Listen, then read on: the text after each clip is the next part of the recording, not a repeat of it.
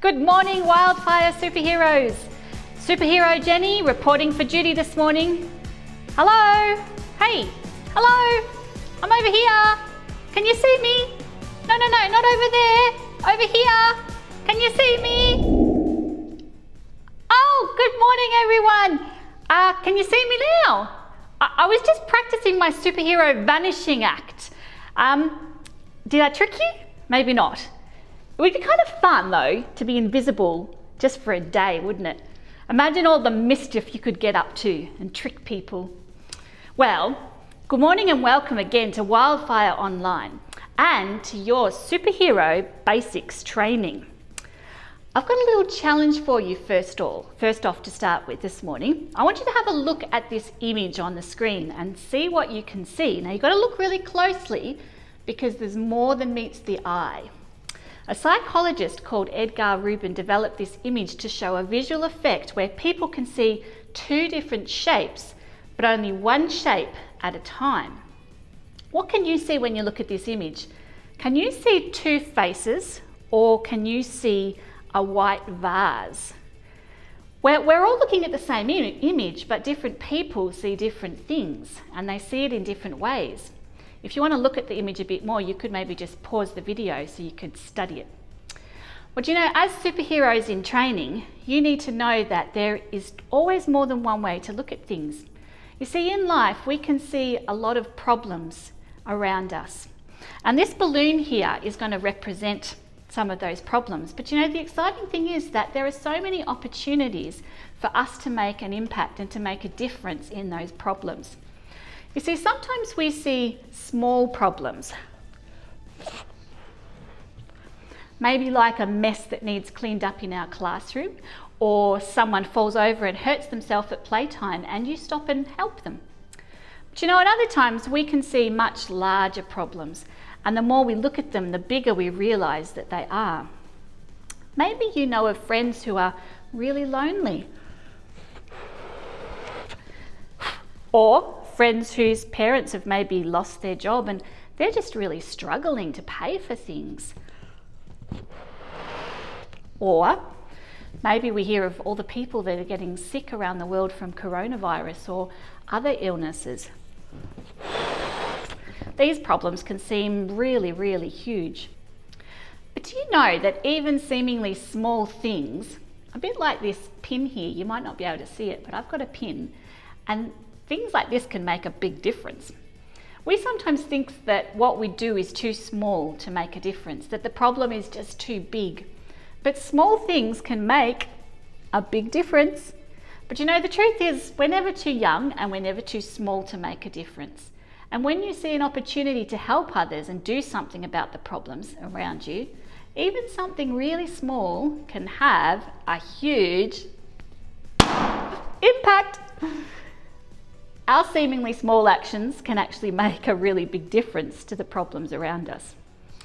Did you know something? Did you know that there are over 7 million people in the world on planet Earth? And that's spread over 196 countries, on 7 continents and millions of cities. Now that's a lot of people. And it's easy to think that one person can't make a difference when you're just 1 in 7 billion people. But the truth is, you can. First of all, our actions can affect the people around us. Think of someone in your life who has had a big impact on you. Maybe it's someone in your family, one of your friends, or one of your teachers, or a friend at church perhaps. Your life might have been changed because of that one person. We certainly can't get to meet all 7 billion people in the world, can we? But we will meet the people in our part of the world. And you can have a big impact on your friends, in your school, and even in your wider community. Hebrews chapter 13 verse 6 says, "Do not forget to do good and to share with others, for with such sacrifices God is very pleased." Do you know, every day we have a chance to look for opportunities to do good and to share with others, and God loves it when we show love and care to one another.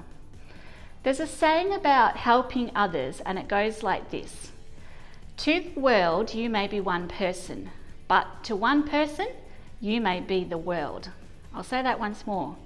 To the world you may be one person, but to one person you may be the world. Well, this term at Wildfire Kids Church, we're learning all about some everyday heroes from the Bible. They were everyday people just like you and me. You might say they were unlikely heroes. And throughout the Bible, God worked through unexpected people in incredible ways. And so the wonderful news is that he can work through you and he can work through me too. Well, today's hero from the Bible is Nehemiah. Nehemiah was the cupbearer to the king, and his job was to protect the king and to ensure the quality and safety of the king's food and drink. So it was an important job, and it gave him a lot of influence with the king. Now I'm going to tell you just one part of the story. One day, one of Nehemiah's brothers came to him and told him some bad news. He told him that the walls of Jerusalem where Nehemiah's family came from were in ruins. The walls had completely crumbled, and even worse, the Jewish people's lives were in ruins too. They had turned away from God and their life was extremely hard. And this made Nehemiah very, very sad. So sad, in fact, that he actually cried for days. And he also prayed. He said, "Dear God, please, please help your people." And as he prayed, he actually began to see that this was in fact an opportunity. An opportunity for the city walls and for God's people to be restored. Nehemiah knew that he had to do something about it. If only the king would let him go back to Jerusalem and rebuild the walls of his city. So he prayed. He prayed that God would give him courage to ask the king for permission. And do you know what? When he did, the king remarkably said yes. Here's a picture of the walls of a city, and this is a more modern picture, but you can see how tall and strong the city walls are. Walls were extremely important to a city in those days because they protected the people from their enemies and they kept their city safe. But when Nehemiah arrived and looked around the city, his heart sank. It was so much worse than he imagined, and it was going to take lots of hard work to rebuild the walls. But Nehemiah declared, "With God's help, we can do it."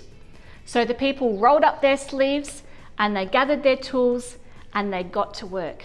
And everybody helped, working in family groups, and they started fixing the gates and worked on the walls.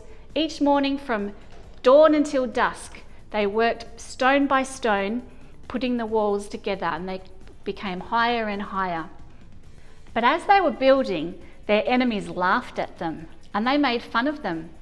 And as they continued to build, their enemies made plans to attack them. But God's people didn't give up.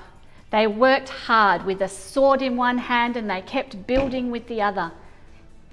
At one point, Nehemiah actually arranged that while half of the people were building, the other half would stand guard. Some of them would even watch all through the night so that they could see if trouble was coming. But finally, after 52 days, the walls of the city were finished. Ezra the priest read God's laws to the people, and they praised God for protecting them. It was time to celebrate. And thanks to Nehemiah seeing an opportunity to make a difference, the walls had been rebuilt, and the city of Jerusalem would be safe. You see, heroes see the opportunity. Heroes see the opportunity. Nehemiah cared for God's people, and when they were in trouble, he saw an opportunity to help. And the thing is, Nehemiah wasn't a king, he wasn't even a priest or a prophet. He wasn't the most likely person to be a hero, but he saw the opportunity and he did something about it. And rebuilding the city walls was not an easy job, not like just what I just did, because it was a huge wall and it was extremely hard work. And it took him away from his duties as the cupbearer to the king. But Nehemiah knew that he had to make a difference. And another thing is, he didn't get involved so that he could just become famous. He got involved because he saw an opportunity to help people. I wonder, what do you do when you see an opportunity to help others? There's so many opportunities to make a difference in our world. It can be overwhelming, like we said before, to think about all the problems that people face. And as individuals, we certainly can't do everything, but we can work together. And the truth is, we all have the power to do something that helps others. So what problems do your friends face around you? Maybe it's loneliness, and you can be a friend to them. Maybe it's sickness, and you can pray for them or make a card for them to deliver. Galatians chapter 6 verse 9 says, "Let us not become weary in doing good, for at the proper time we will reap a harvest if we do not give up." So start helping with one person, and then you might just find that you can help a whole community of people and beyond. Well, that's all for me for now. So I pray you have a very blessed day and a blessed week. And until next time, remember, heroes see the opportunity. Bye everybody. See ya.